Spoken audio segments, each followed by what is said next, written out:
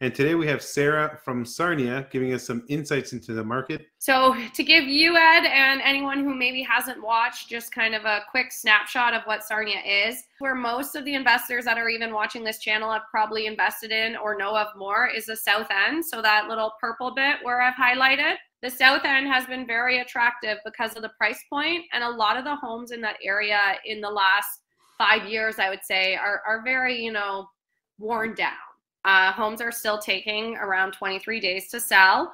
Homes are selling for 96% of their asking price locally, which is showing that homes are still selling.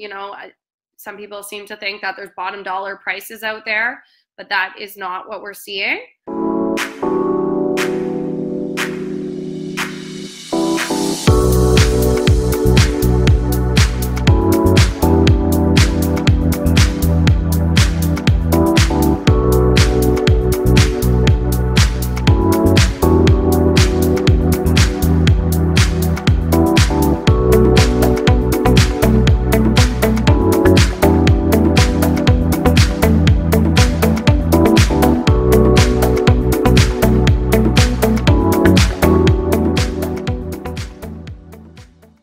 Hello YouTube, welcome back to the Canadian Real Estate Channel. My name is Ed Hervius, and multifamily investor and longtime friend of the channel.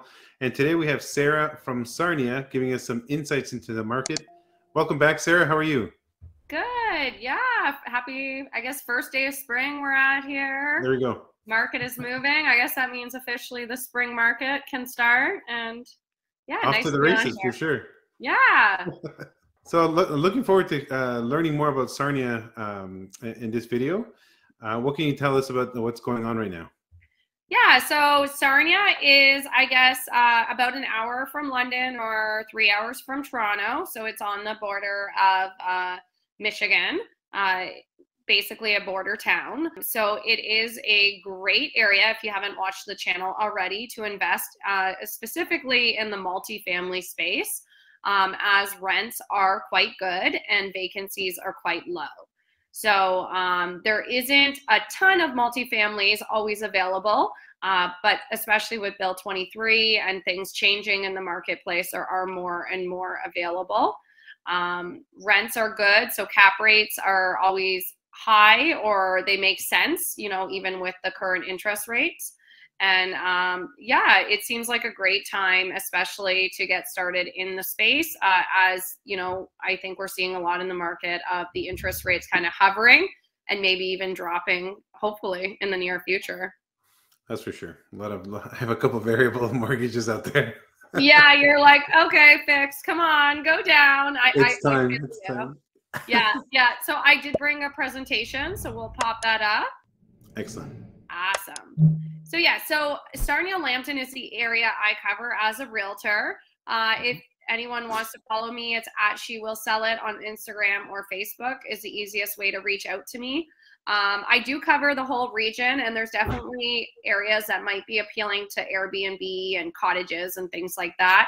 But for the sake of today, I generally just focus on Sarnia, as that's the biggest kind of city hub where most of the rental market takes place. So to give you, Ed, and anyone who maybe hasn't watched, just kind of a quick snapshot of what Sarnia is. So the median up until February was around 454,000. So that has came down quite a lot. I think about a year prior, it was around 540. So it shows just like the interest rates, our median has come down. And it shows a very, for most people that are from the city, it shows like a very attractable median to get into the market at. Now, homes are still taking around 23 days to sell. Homes are selling for 96% of their asking price locally, which is, I think, still really good, showing that homes are still selling. Some people seem to think that there's bottom dollar prices out there, but that is not what we're seeing.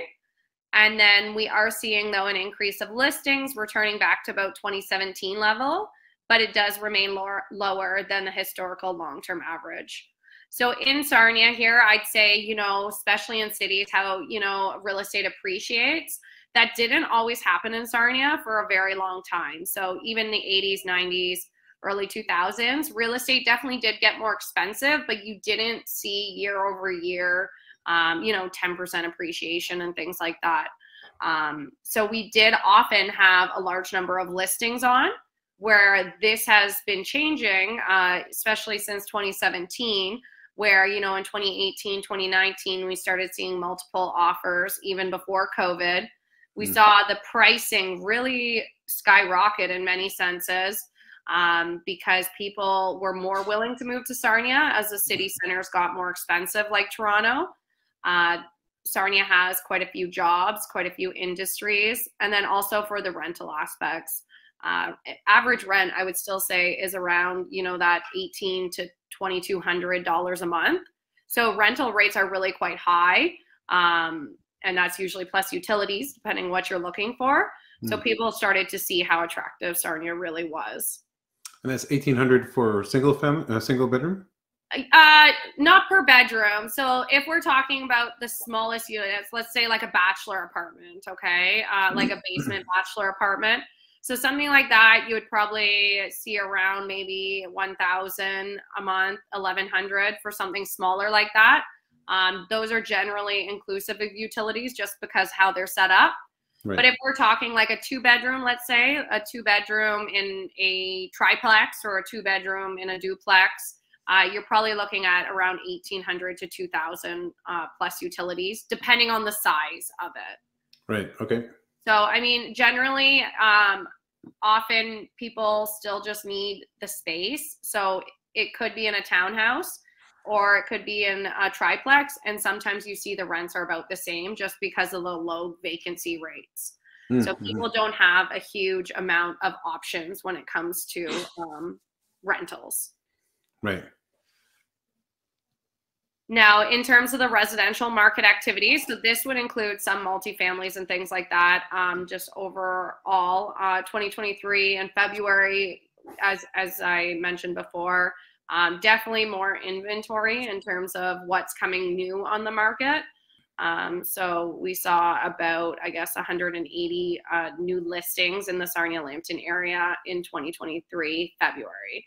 So compared to 2022, a very big spike, and it also explains why the prices are lower as well. Buyers are definitely, even when it comes to there was a triplex that was on the market, and it had about an 8 and just over an 8% cap rate, and it still sat on the market for 2 weeks, because I feel at this point people are still being very picky. And it was nice. It was fully renovated, vacant, like very nice triplex, but people are still being a little hesitant. Right. Which for the real investors out there, is kind of a bonus right now if they are able to swoop in and grab those deals. Right. Activity, as we know, most areas is down. So sales activity is about the same as 2019. So we did see those elevated levels during COVID, as more and more people flocked to Sarnia to get out of the hustle and bustle. But we are seeing kind of that more balanced market. So out of the 190 new homes that were listed, about 100 of them would have sold per se. So you guys also saw a spike in GTAers moving out of the city. Yeah, massively. Now, pros and cons, a lot of them have stayed, but you also see them where now that things have opened up, they want to move back, right? As things open up, and that happened before too, right? It happened before COVID, where people would be like, you can buy a house for, 100,000 in Sarnia, like prior to COVID, I'm going, and then it's like, well, this isn't quite the same as Toronto. Yeah. Different lifestyle for sure. Different lifestyle. Yes, we are growing. We are getting busier, but it is still a town of, on average, I'd say about 70 to 80,000 people Sarnia would have. So obviously it cannot have the same amenities or the same nightlife or anything like that, like, a GTA type city. By far, for sure.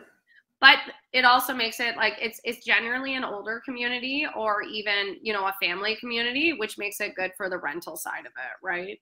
Right.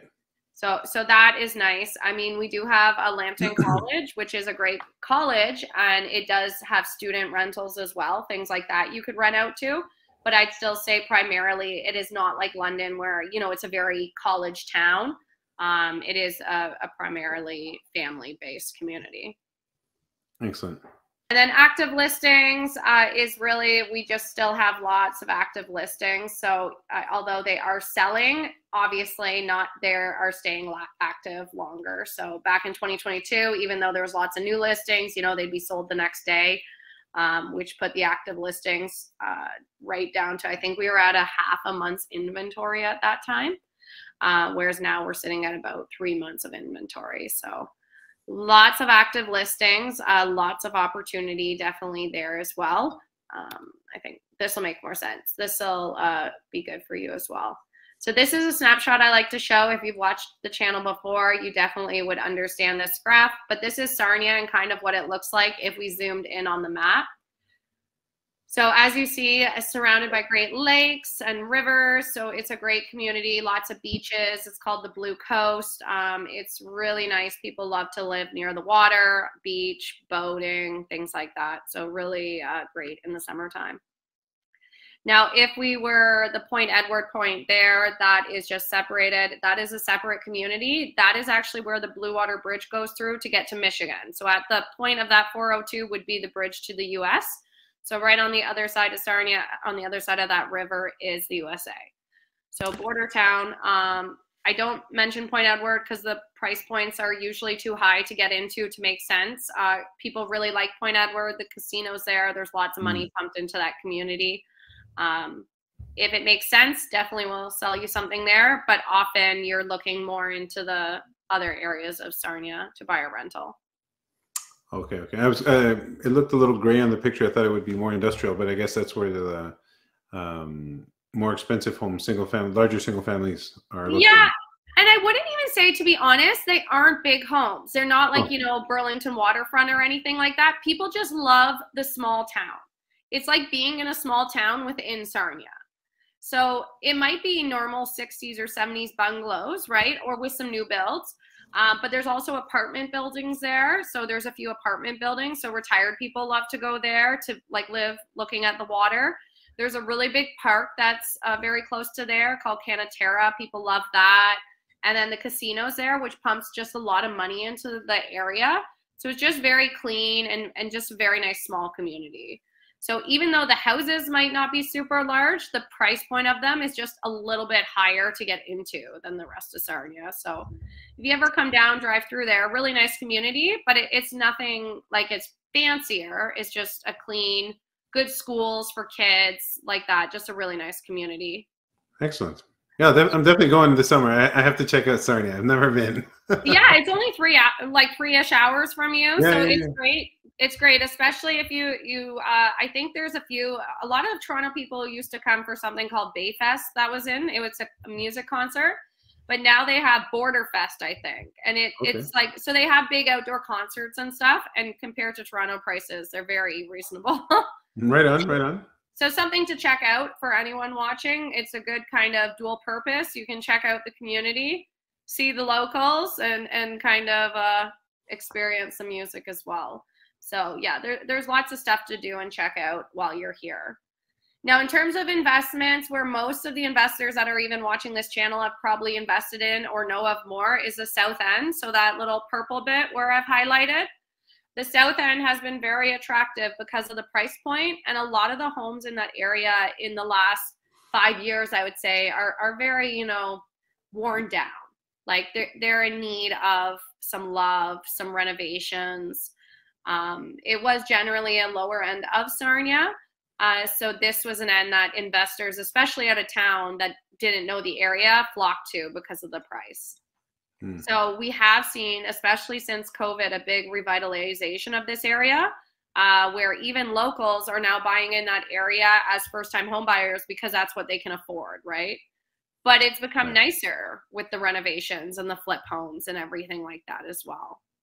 That's a good opportunity for the local community as well. That's excellent. It has been really great. And I've noticed a huge difference even with selling homes on those streets. Like people would be like, well, it's south. Is it good? I mean, and it's safe compared to even probably a good area of Toronto, like very safe, but just, kind of worn down. People, Now in this area though, this area definitely got a little wild last year where you saw homes, there was the odd home renovated sell, upwards close to that, $500,000 mark. And you're like, wow, that's getting a little crazy for that area. So we've really saw the pullback in this area with the change in interest rates. So last year, the average in February was about 393,000, whereas this year, February, it was 290,000. So a 26% decline. I mean, it is pretty large. I would say the homes that are selling there too, there's a lot of homes just sitting on the market in that area. And why I believe this is because with the change in interest rates, people are now able to afford homes in central Sarnia for similar prices of what people are asking in South. So they're moving to those other neighborhoods versus looking at the South End first. I see. So still opportunities there, especially for duplexes and multis. The biggest thing in this area as an investor, I'd say, is make sure the numbers make sense. I mean, flipping is hard anywhere right now because it's really hard to gauge. But if you're going to be buying in the South End, I think unless you're getting like a killer deal, a multi-family space just makes more sense for rental. Right on. Now, Sherwood, Cardiff, which you also see there in the green, this is a great area. Oftentimes this is where students live for rentals because the Lambton College is just to the right of that area. So students love this area. Also, first-time home buyers and people with families love this area. It is a really big mix in this area of townhomes, like condos, townhomes, and single-family homes or semis. So sometimes these numbers don't always make sense in terms of the appreciation because it's Sarnia and our numbers are so small. If we don't have a lot of sales and some more months are townhouses and some are semi-detached, this is usually the area where our numbers get the most off in terms of appreciation because you can't always, deduct and figure it out when you have such a small base. But this past month, it was about -7%, which, I mean, it makes sense. The area is still a great area. And it's somewhere that I would definitely recommend looking, especially if you're looking at condos or townhouses. Right now they're sitting just around 300,000, a bit over, I guess, for a nice townhouse in that area. Mm-hmm. North End Sarnia, so where you see that would be your bigger homes that you're talking about, beautiful, some mansions, along the water. This is where, most people that live in Sarnia want to live because this would be the best school districts. So best school districts, fancier grocery stores, just basically nice parks close to the 402. This would be kind of where you'd like to live. For that reason, it is less of an investor's area because obviously you would deem higher rent, but it's not as readily available, right? So to find tenants might not be as available as finding a tenant for a duplex in central Sarnia. Right. So the price point is higher as well, which avoids a lot of people of that area for investments. But there definitely are some nice multis there as well, if they make sense. Mm-hmm. So it's went down about 20%, with the average price being around $455,000. And that I would say is correct as well for what we're seeing month over month. So, okay. And then the last area is central Sarnia. So obviously there's a few areas in this area, but we like to put it together. So in this area, you'll have the downtown core. So your nightlife, I mean, we don't have a lot of nightlife, but bars, breweries, we do have quite a few breweries, things like that. There's also the hospital in there. So people like to live near the hospital if they're working there or have tenants. And then you'll have like the malls and things like that all run through that central area. Now, I like to remind people that to get from the south end to the north end takes 10 minutes. There's no traffic.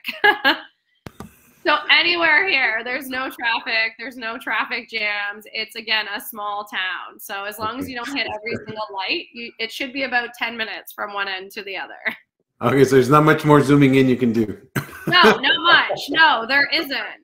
I mean, and that's good and bad. But I did live in Toronto for a while, and you know, going 10 kilometers in an hour and a half was not enjoyable when you know you're used to Sarnia. So excellent. That's nice. Yeah, Central went down about 14%. There's lots of opportunity in Central Sarnia for multifamilies. So this would be the areas that you're looking at. There's better areas, there's worse areas. My biggest suggestion, especially in this market and what I've seen other investors go through, is know the area, come to the area, and work with someone who knows the area. And Sarah, when you mentioned multifamilies, are you referring to duplexes to 6 or 6 and above? Like what do you see on average a larger multifamily above 6 there? So honestly, they don't really come up that often in Sarnia. I would say like a few a year. I think another agent might have one coming up that's around 9 units. Okay. But honestly, that's rare to come up. And okay. If they do come up, like I know there was one that was 14 units that came up about 6 months ago, but often what we're finding, the numbers don't make sense. So right. They want this high number because it's in the multifamily space, but the cap rate is way too low and half the tenants aren't paying to make it make sense. Yeah. Now the average here that you're going to see most often at is probably a duplex or a triplex. That would be what you're seeing. If we logged on to MLS, off-market deals is duplexes and triplexes is the most common. 4s and 5s, not really. Like anything above triplex, you're going to see a few a year, but you better jump on them or know who owns them. Right. Okay. Because they just don't come up. I mean, we just got in the last year, and these are big, but you know, like 2 apartment buildings were built, right? And that hasn't happened in, I'd say probably well over a decade since the last apartment building was built. And we definitely need it. It just hasn't happened. Right. I feel you. So, I mean, and hopefully that does help with the rental crisis in terms of finding units, right? And not paying these very high amounts of rent just because of a lack of housing. Right. In Sarnia, like as a resident, most people could always afford to buy a house. So buying, you know, like an apartment building, like a unit to own and stuff is unheard of for locals in Sarnia for the most part. Mm-hmm. And with all these different regions, and I know it's not the biggest town, but with the people who approach you, would you be able to help them connect with a mortgage broker or a local insurance company or a property management company? Do your services offer all that? Yeah, for sure. We definitely have a few property managements. Now that's another area that could be better. It is getting better, but you know, with so many people up until the last few years, we're just local and owned one that they didn't need those services. But there are a few I definitely could recommend, insurance, everything like that. Yeah, there's local teams. I mean, there's great mortgage brokers that are either local or in the investor space we could recommend. They definitely do exist, and they can help you in those odd financing scenarios if need be. Right on. Perfect. Yeah, so I think that is all I got for you. Do you have any questions for me? It's a quick one this month, Ed. Oh, this has been very educational. You know, I've like I said, I haven't really ever looked into Sarnia, but I do see a lot of potential, especially with the South End there. There's a lot of people, a lot of areas for investors, external investors or local investors to go in and revitalize, add some value, force appreciation, and either end up with a house themselves so they can house hack or rent it out. So very interesting. Thank you very much for all that education. I'm definitely going to Sarnia this summer. I have to check it out, and yeah, I'm gonna bring my kids along for sure. They'll like it. Hit me up and I'll let you know. Tell me what they like, and we can coordinate some things that you guys could do. I appreciate it. Actually, after this, I will message you about that 9plex you have as your pocket listing there. Okay. So, well, talk. Thank you very much for everything. Okay. You're welcome. Have a great night. Take care. Bye, guys.